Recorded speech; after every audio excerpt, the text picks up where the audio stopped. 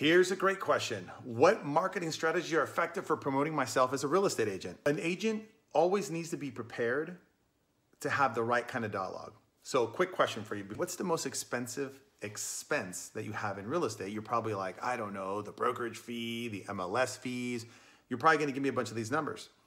Here's what I wanna go, this is exactly to my point. The most expensive thing in real estate is not saying the right thing at the right time, considering how big the commissions are.